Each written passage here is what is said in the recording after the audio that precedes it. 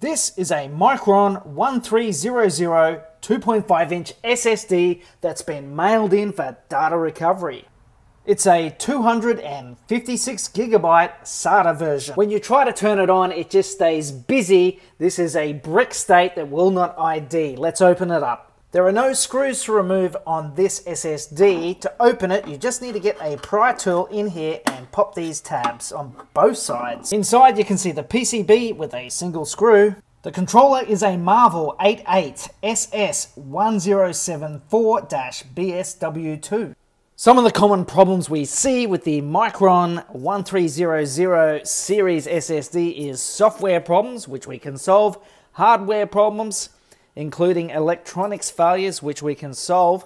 However, one of the hardest is the firmware problems. Research into firmware problems is ongoing and complex. If you need data recovery from a Micron SSD that has stopped working, you can mail in from any location. Visit zeroalpha.com.au and we will get your data back at the lowest price.